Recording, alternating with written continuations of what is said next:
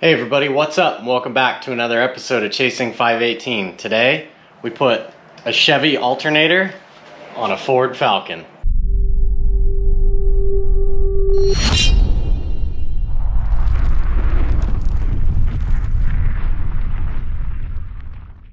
Bought this 1963 Ford Falcon for my wife 2 years ago for her birthday. Just finally got it kind of roadworthy. She'd been driving it a lot, and lo and behold, the generator gave up. I think something in the regulator malfunctioned and left, instead of cutting out, it stayed engaged. And we came out in the garage a couple hours later after she parked it to the generator filling the whole garage with smoke. So we're gonna use that as a good excuse to upgrade the electrical system in this, and we're gonna pull out the antiquated generator and the voltage regulator and convert this thing over to a one-wire Chevy alternator. Even when this system was working, at best it would make like 13.4 volts. And maybe, I mean, I never measured it, but best guess is the generator is probably good for like 35 amps or so.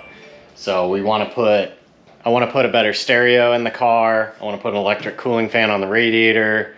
We want the headlights to be brighter, so we're going to switch over to an alternator. It should be more reliable, more consistent. The first step of this project is going to be getting the old generator and voltage regulator out of the car. Here we have the old belt-driven generator. It only has a few wires on it. They run across the radiator support over to the voltage regulator. I picked up this as a 10SI. It's a very common Chevy alternator from back in the day.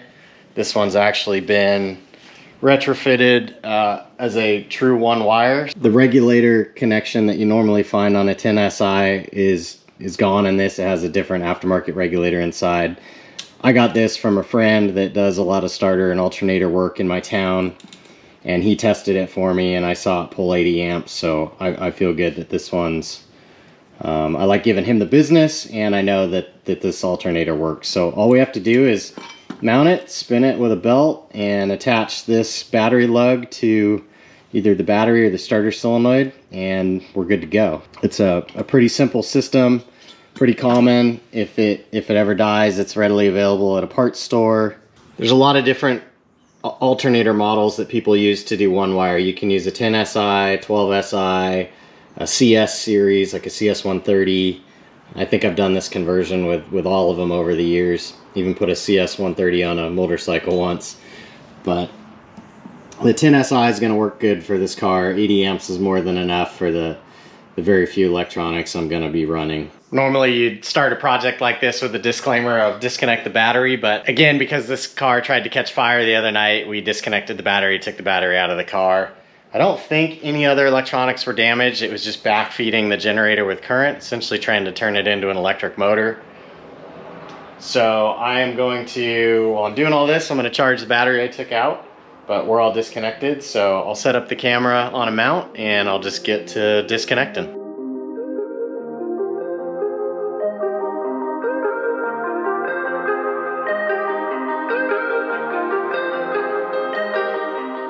Generator's out. I'm gonna follow this wiring back as it runs. We'll separate it out from the headlight harness, strip the harness out, pull the voltage regulator, see what I'm left with.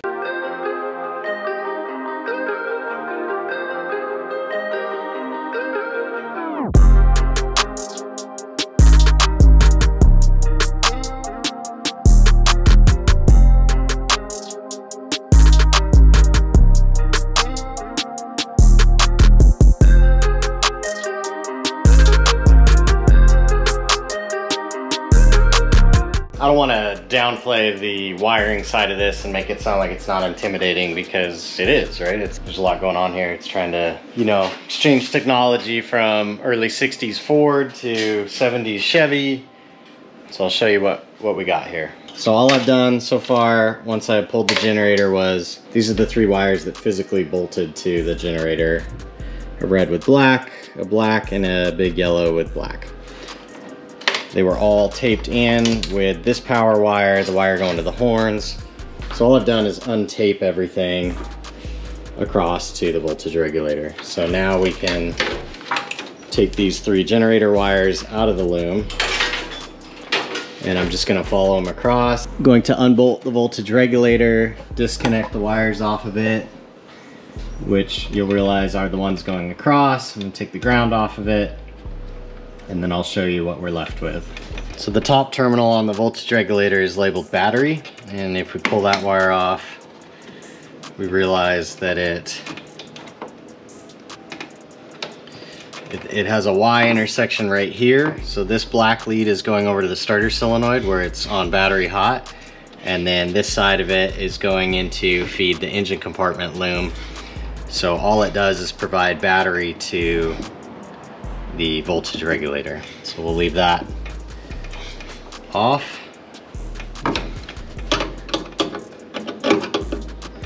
And then this next one here is labeled field. And if we follow this wire, it goes directly to the generator to energize the field on it. So that will be coming out with the harness. This last large yellow with the black, if you remember, was part of the generator harness, so it will come off for good. However, it has a small yellow, I think with a trace around it, I can't tell, it's so dirty.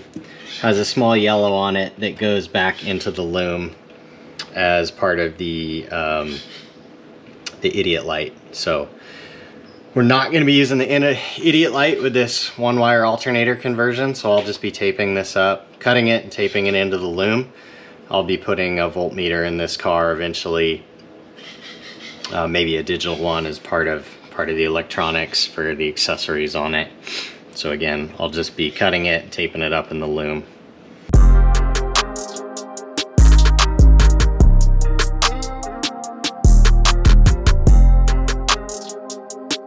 Now the third wire, there were 3 wires attached to the generator. The other one is this red with black or black with red, and it just goes to the ground on the radiator support or the voltage regulator ground. So we'll pull it off and pull that wire out of the harness as well.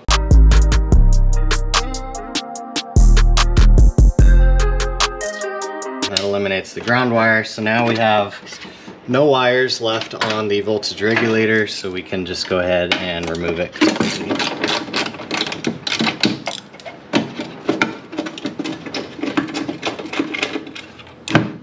So again, this is from the idiot light, and this was battery voltage for the regulator to do its job. So we'll just cut that, tape it, cut this, tape it, and then we'll close the loom all back up. And then we'll get working on mounting the new alternator. So here's everything that's going away for good. We're ditching the voltage regulator. This was the wire that went from its ground all the way over and attached to the generator. We're also getting rid of the big yellow that goes over to the generator, and then also the black field wire that went from the... I feel like I should mention in every video how frustrated I get with my GoPro. So I do all these videos on a GoPro 10, occasionally use my phone for a couple of clips, but the battery percentage and how often the GoPro just shuts off for no reason frustrates me to no end. It just showed 30% battery a minute ago and then just turned. I bought my GoPro 10 new. Actually, I got it for my birthday from my wonderful wife. It shuts off randomly. When the battery says it's got like 30% left, it'll just shut off and say battery low. I've lost a lot of footage because of that. It's very aggravating. I don't know if any of you have suggestions or tips on how to deal with a GoPro that just likes to shut off, but if you do, please drop it in the comments below. Help me out, help me figure out this GoPro thing. The footage is great, the hyper smooth is amazing, but I don't know why. The camera just likes to shut off a lot. I have to pull the battery out, put the battery back in, and then it seems to work again. But you can't do that if you're like in the middle of the race. We lost a lot of footage at KOH this last year because the camera just shut off and it was mounted to the dash and there was nothing I could do about it mid-race. Alright, back to the alternator conversion.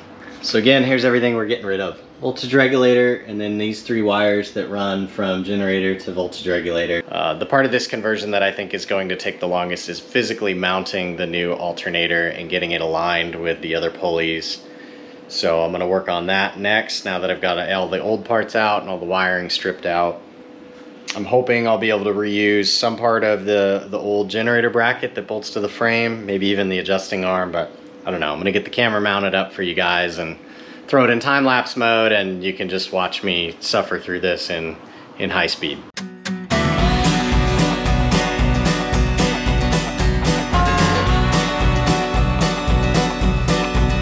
Okay, I mocked up the alternator, just held it up there. This is the original generator bracket, and if I mount it like that, it puts the alternator about an inch too far back. So I think what I'm going to do is just cut this back ear off, and then I think I'm going to slot these bolt holes out in the middle to give me like a fore and aft adjustment so that I can align the belt right.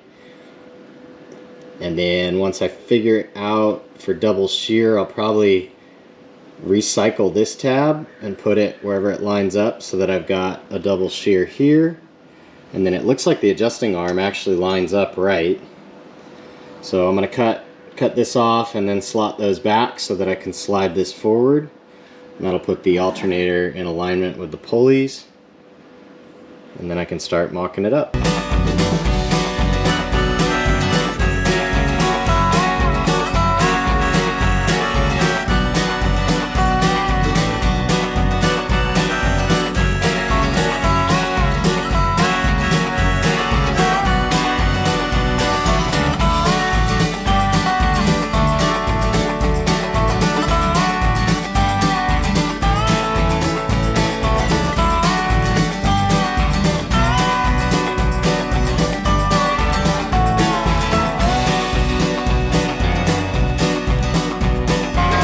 Okay, so again, I didn't really feel the need to nail a perfect hole. I just wanted to give myself some wiggle room so I didn't have to keep trial and error. So there we go. There's a couple of holes slotted out. Make sure the bolt fits, and then get it mocked up on the block. All right, I just mocked the alternator up with my new holes in the old generator bracket. And the problem I'm having is I can't rotate the body of the generator up enough to use the factory slotted bracket and use the same belt I have, because the body of the alternator crashes into the top of this bracket. So what I'm going to have to do, and where I need to put the double shear, is right where this bolt is. So what I'm going to end up doing is making a new bracket. I'll use some flat bar to grab these two holes, but then I'm going to have to put the double shear up above it by maybe an inch or so. That way the alternator body can roll inward, and so that I can get it in double shear. So I'll pull this off as kind of a template and get started on making that bracket. Saved you the trouble and whipped up this bracket with the camera off. So I've got slotted holes for the block down here to give me belt alignment. And then I was able to make a double shear and clearance the bolt head for that one, because you can see it lands right over the top of it. So this should work. I'll put it in and see how it fits.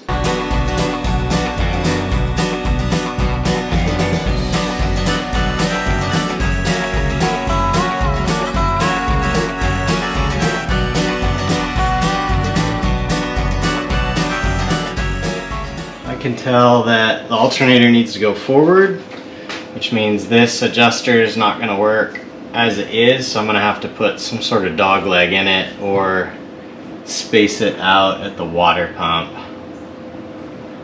I think it's going to be easier to put a Z in it, so I think I'll just take it off and throw a quick little dog leg in it on the vise. If I can get it off without dropping the bolt. But of course it's a long bolt that goes through the water pump, so I'm going to have to pull entire fan blade off to do it. Okay, bracket's been modified for what I think is the last time. I've got it tightened down. I like I don't know how well this is going to show on the camera, but the belt alignment looks pretty good. I've still got it loose, so I'll throw some tension on it, and then I just need to Put the battery back in and come up with a cable to go from the starter solenoid down to the battery lug on the alternator. Then put the battery in, fire it up and see if it charges, and then I'll tuck those wires away and tape all this loom up when I know it's all done and works good. The belt is tight, alignment looks pretty good.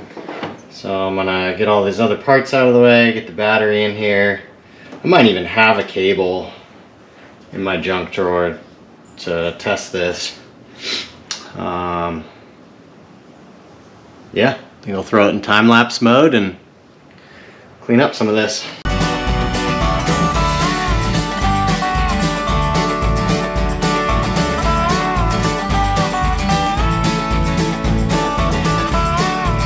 Got a charge cable on. I'm using just a 6-gauge cable. It's about 18 inches long from the battery lug on the alternator to, it's connected to the hot post of the starter solenoid, which is essentially a battery connection. So right here we've got 12.74 volts. I've been charging this battery all day. Let's go ahead and fire this thing up and see if it charges. These are not in play and not touch anything, so again I still need to tape those up. And what we won't have anymore is a charge light right here.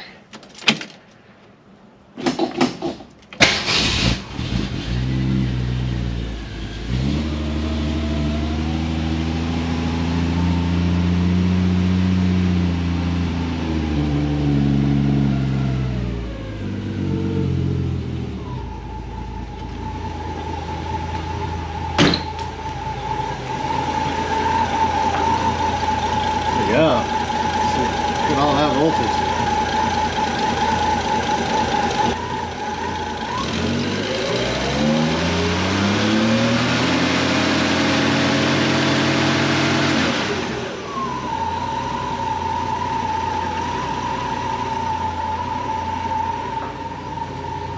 Turn on the headlights and see if voltage changes at all. It's about the biggest load I can really put on this thing.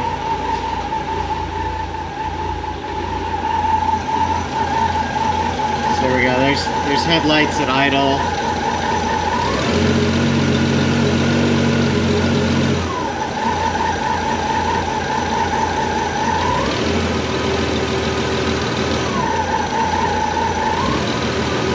It's right in there.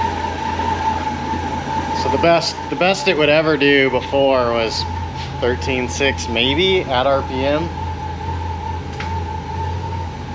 So having an alternator instead of a generator should really help. Having some real voltage should make the, another volt. So from 13.4 to 14.4 or 14.6, gaining a volt would make all the lights brighter. It's got a Pertronix electronic ignition, so it should help that. Help the coil build collapse and should help it make more spark. Now I can put things like a stereo in it for my wife, and if we want to put any other accessories on it, electric fan, whatever the future may hold. So tape up those loose wires and call this thing done. Thanks for watching. If you like what you saw, please subscribe to the channel if you're not already. I'm going to be doing a lot of little how-tos and tech on all my cars and trailer. Thanks for watching today. Hope you enjoyed the video. See y'all next week.